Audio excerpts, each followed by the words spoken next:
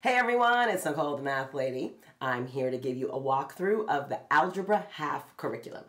Now I know when you're deciding on a new curriculum or when you're starting a new curriculum, it can be a little difficult to figure out what are all of these textbooks and how do they work together. So I am going to do three things with you. I'm going to tell you who this book is for, I'm going to show you which books you need, and then I'm going to show you a little bit about what each book contains and how it's structured. Are you ready? Let's go.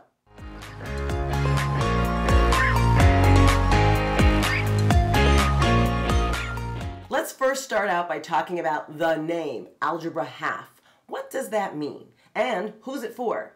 All right, so your student should be taking 8-7 as the pre-algebra class, right?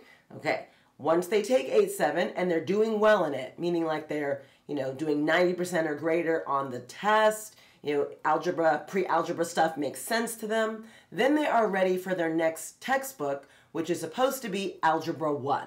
So it goes 8-7, then Algebra 1.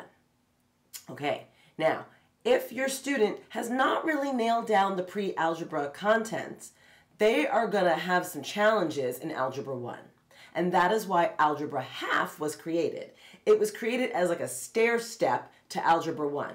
So, if you see that your student is maybe struggling a little bit with pre-algebra, 8-7 has been, a little bit of a challenge for them, it's not quite laid down, do not hesitate in moving to Algebra Half. Some people feel like, oh, well, I'm going to take an extra year. Well, here's the deal.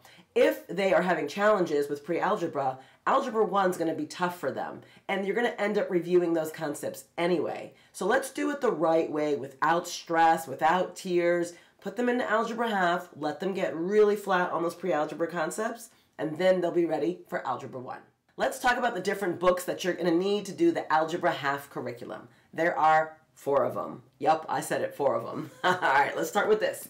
Algebra Half student textbook. Okay, as with everything else, well, most other books, I should say, in the Saxon Math series, there isn't a particular separate facilitator's guide or teacher's guide. Everybody works out of the same book, students and teachers alike. Okay, Algebra Half student textbook. Then we have, I'm going to do the test forms next. It's this little booklet. We'll talk about it. Then we have the homeschool packet. Yep, you're going to need this too. It's a nice little thin booklet. And then we have the solutions manual. Okay, I'm going to digitally put it in here because I can't find my solutions manual at the moment. That means somebody in this house must be using it. But the solutions manual, we're going to go through all 4 of these and tell you exactly what's in them and why you need them. Let's first start out by talking about that student textbook. So it's broken down into 123 lessons, and there are 10 additional topics. And then each lesson has 3 parts. So there's the part that has the new material, then there's something called the practice, and there's something called the problem set. Let's take a look at each of those. The new material. Well, it's exactly what it sounds like. It's where the new concept is taught for the day. Now, there's 3 ways you could go about getting this thing taught, okay? Now, the first thing is you could read the lesson yourself and teach your student. You could also give your student the textbook and let them teach themselves, because, they are a little older now. Or you could have them watch my videos. I'm Nicole the Math Lady, as I said, and I have pre-recorded each and every lesson in this textbook. So your students could watch it anytime they'd like, and, I hear they're pretty good. I'm just saying. They generally last around 7 to 12 minutes. So when we start getting up into algebra, they get a little bit longer, but they're still pretty, to the point, fairly concise. 7 to 12 minutes. Second part of that lesson is called the practice. And the practice is where they just give you a couple of problems to practice what you just learned of that new material. Now, in the textbook, there isn't any space for your student to work out the actual problems. So I just say keep a little spiral notebook next to you while you're working, and they can put their work in there. Okay? Just takes about 5 to 10 minutes to do some of these problems. And now I have found that some students are ready to jump right into the practice after they learn the new material. Other students need a little bit extra hand-holding to make sure that they've got the steps down right. So I have, on the Nicole the Math Lady platform, an extra optional practice video. And here's how it works. I'll show the students a problem and I'll say, go ahead and try it for yourself. So they'll do the work. And then when they hit play again, they see me work out the problem step by step. The reason this is a good thing is they can see if they made a mistake exactly where they went wrong, and they can put in that correction before anything has solidified in their brain incorrectly, which is where we want to try to catch. We want to give them that immediate feedback so they're like, oh, I see the right way to do it. Okay, so again, it's optional. Some students do it, some students don't. Some students will actually keep it for like summer work and they'll have some extra practice problems. The third part of the lesson is called the problem set. And this is where they give the students 30 practice problems that are done in a spiral review. What is a spiral review? Well, it means you might have some practice problems from today's lesson, some from yesterday's, some from last week's. They're constantly cycling back to previous lessons to give the students practice on those problems. Why? Well, this is math. Everything builds upon everything else. So we need them not to forget what they're learning. So they're constantly revisiting things from the past. All right, now, in that problem set, you will see that there's a number underneath the problem number. It's in parentheses. That number tells you which lesson that this problem originally came from. That way, if your student's having any problems, they can head back to that lesson or rewatch the video to get some help. And now, there's a special feature that we have on the Nicole the Math Lady platform that I want to tell you about. It's called online grading. And this is where your students can enter their answers to their problem set and the practice and get immediate feedback as to whether that problem is correct or incorrect, or whether their answer to it is correct or incorrect. Now, the reason this is cool is because when we're doing math, we want the students to know immediately if they're doing the right thing. Because if not, now we're pummeling things into their brain that aren't correct. And you know how hard it is to turn something around once you've taught somebody something, right? So we want to teach it to them correctly.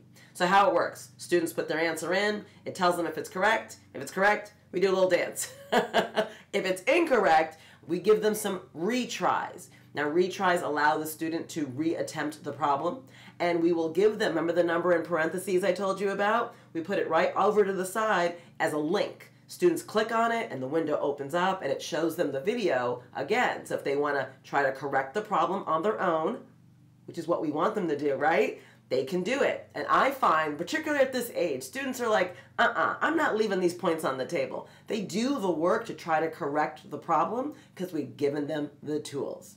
So online grading is great for students. It's also great for parents because I know that grading can be a challenge, right? You got to stay on top of grading. You just can't let that sit to the end of the week. So what happens after the student's done is it sends you an email report right away. You can see how they did on every single question, whether they did it on the first try or whether it took them 5 retries or whether they never got it correct. But now you know as a parent exactly where to focus. So your time is spent on reteaching or helping them with something that they're confused on versus just grading all of the paperwork. So I just wanted to tell you about that because that'll help you out. There's a few extra things that I want to tell you that are in this textbook. At the beginning of the book, there's a letter from the author, from John Saxon, telling you a little bit about the Saxon math philosophy. Definitely worth a read. Now at the back of the book, there's a few goodies. There's a glossary, the answers to the practice section. Remember those problems that we did of just today's material? The odd numbers are at the back of the book, so just be aware that those are there. And then there's also like a page on the back cover that has like abbreviations and conversions, some formulas, you know, kind of like a quick cheat sheet for some of these things. Okay, so that is the student textbook. Let's talk about that second book I mentioned, the test forms. Remember, this is a little booklet, right? It's a little paperback booklet where all of the tests that you're supposed to give your student live. They have a schedule at the front of the book that tells you when to give the tests. It's about every 4 lessons I have found, okay? Now, it's not a ton of space to do work in that booklet, so again, I recommend just keeping a spiral notebook where your students can work out their problems. Now, at the back, there's a couple of sheets where they can do that, but I don't think it's very much. You definitely would have to like photocopy it to use it. So again, spiral notebook that you can buy at the dollar store, easy peasy. Okay, the third one is the homeschool packet. All right, this is an interesting one because it's half of the book are the answers and a detailed walkthrough of the test problems, which is great. The second half of the book are just the answers without a detailed walkthrough of the problem set. So here's the deal. When you hit algebra, you really begin to need detailed walkthroughs of the problems. I mean, unless you want to work out all that math yourself, just going and seeing just the answer is not that helpful. So I find that the front of the book really helpful. The second half of the book, not that helpful because it just has the answers. I need to see the work, which is why we go to the fourth book, which is the solutions manual. The solutions manual is where you will find that detailed walkthrough of the problem set. Now, there isn't a detailed walkthrough of the practice, so but they think by that point students should, be able to kind of work out those problems on their own, just an FYI. It's of the problem set, those 30 problems, the detailed walkthrough. You definitely are going to need a solutions manual once you hit algebra, for sure. And that's it. That is my walkthrough of the Algebra Half curriculum. Remember, if your student is, not quite there on the pre-algebra concepts, do not hesitate to do this textbook. This textbook was designed for your student then. We're going to get them really tight on those pre-algebra concepts, and that way they will be ready for Algebra 1.